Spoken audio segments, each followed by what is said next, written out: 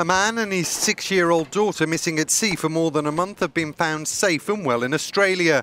Despite suspicions of trying to flee New Zealand, Alan Langdon says he and his daughter Q were forced to sail their damaged yacht more than 2,000 kilometres across the treacherous Tasman Sea.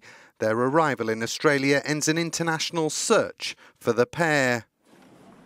Once we were in a position with no rudder, we didn't have as many options, and we waited for the weather. Like I said, I waited for the fine weather. That didn't come, and at that stage we were getting pushed south and out. And I didn't realise that sailing with one rudder was going to be as difficult as it was. Well, interesting, challenging. Langdon, an Australian citizen, is estranged from his daughter's mother, who signalled their disappearance from New Zealand. He says it wasn't possible to inform anyone of their whereabouts, but insists they were safe. Well, she's spent lots of time at sea. I don't see her being in any danger. We were never in danger. It's unclear whether Langdon will face any repercussions for the trip, in which he says they had plenty of food and saw lots of whales.